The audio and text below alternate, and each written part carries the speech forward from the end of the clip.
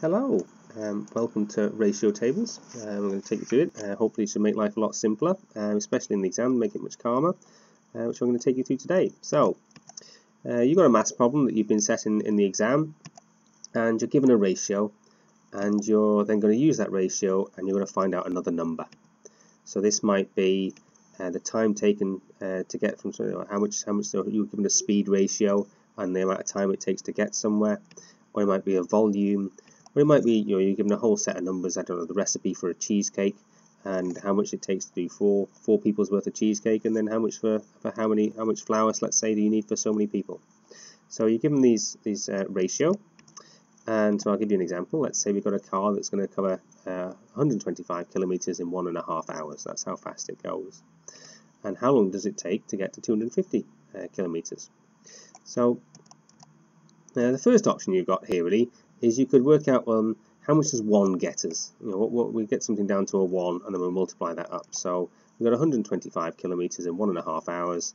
So 1 hour, 1 hour gets us 83.3 recurring kilometers. So that's what we get in 1 hour. And then we're going to then divide the 250 by that number, and that gives us 3 hours. So it'll take us 3 hours to get there.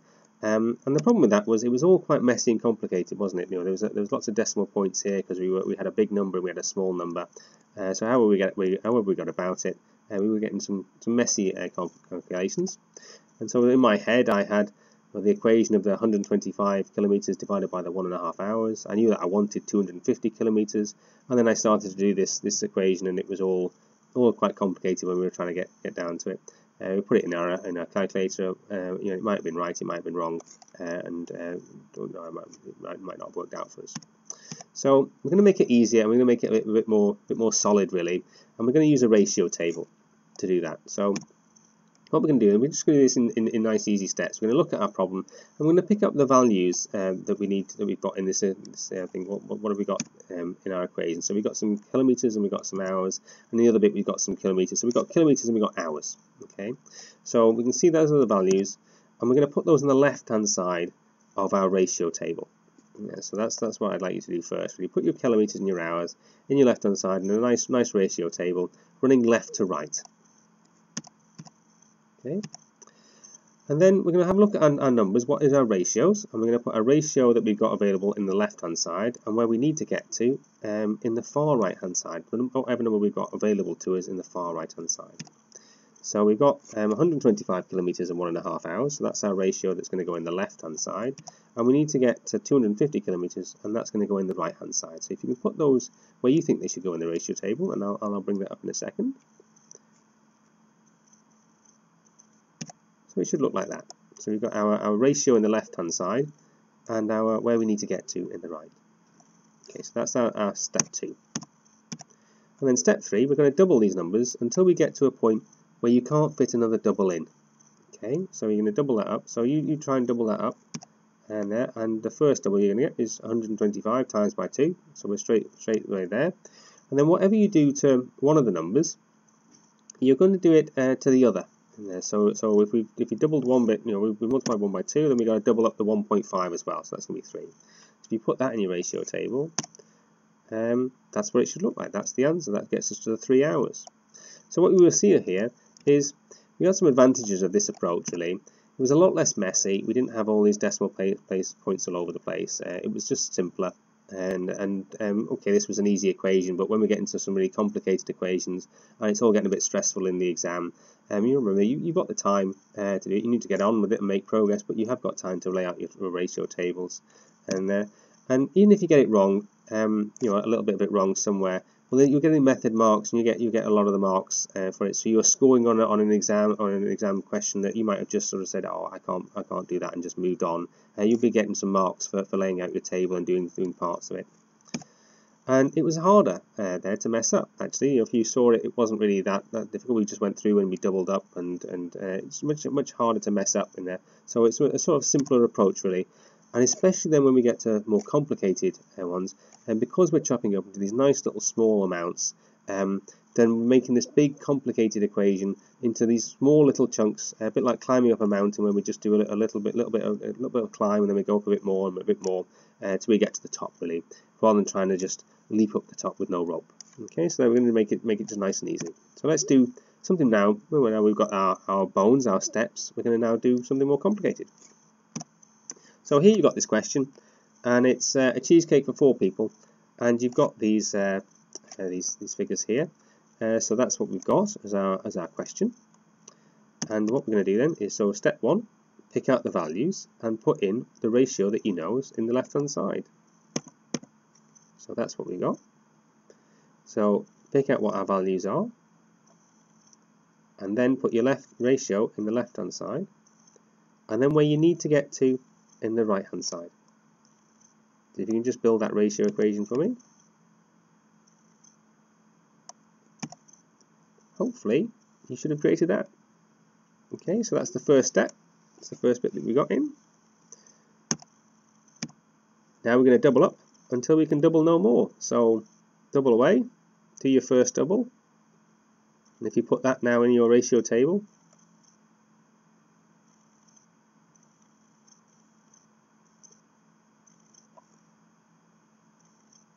okay, so if you get those numbers in, and hopefully that's your first double, we can still double again, we can get another double in, so let's, double of 8 is 16, so let's get that in. If you put those numbers now in, double up again please.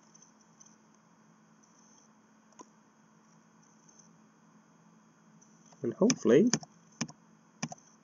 you should have created that. So there we are. We're now quite a way forward. We've gone from 4 to 16. We're nearly there. So that's what we're going to do first. We're going to get ourselves doubled up. Or you could, if you wanted to be a bit more, complicated, you could have gone, well, I'll multiply that by 4 and get to the 16 and save myself an equation. But just doubling up, it's nice and easy. And then we're going to work out what's left. Okay, so in terms of what we've got left in here, well, we just need to get from the 16 to the 18. So that's the 16 to 18. So you can see that in your table you've got a 4 there, and half of 4 is 2.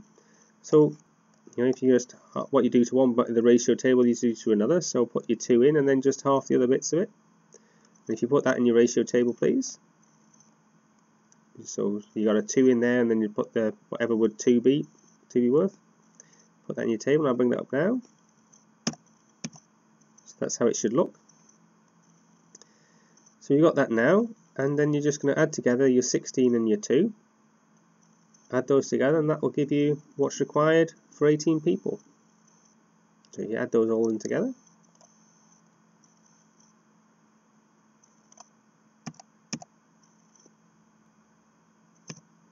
That's what you should have. So as you can see there, what looked a bit complicated at the start, to go from 4 to 18 of all these various different numbers, we've just nicely chopped it up into small little amounts, chilled out a bit when we're going along, and just done it nice and neatly. And there's only 1 decimal point in this whole thing, or two of them there, and not really that hard, really. What was it? Even though at first glance, when you looked at it, you might not have liked it. Okay, so we're going to make this now a bit easier. Oh, sorry, a bit harder. 30 people now want to come in, and they want cheesecake. So you've got your ratio table here.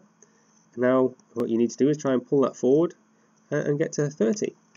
So what you're going to do is you're going to find some combination first, and you're going to get close to 30. It doesn't matter what you want to go for, and I'll show you what I did, but that's not not required. You might want a different number or different set of figures in there.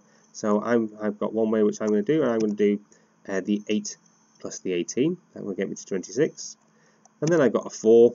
I'll add the 4 and the 26 together to get to 30. So that's what I'm going to do. So I'll bring that up in a second. But you decide whatever combinations that you want to do to get you to the 30. So if you can just fill those in, please. And I'll give you a minute to do that.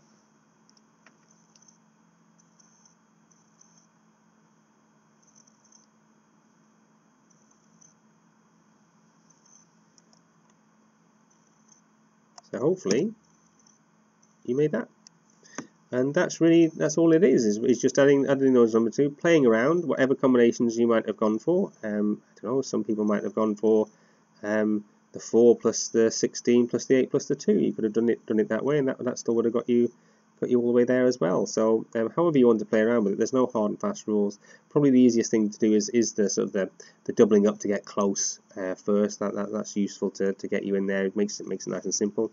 And really that was it. That's ratio tables. I hope you enjoyed it. Thanks a lot.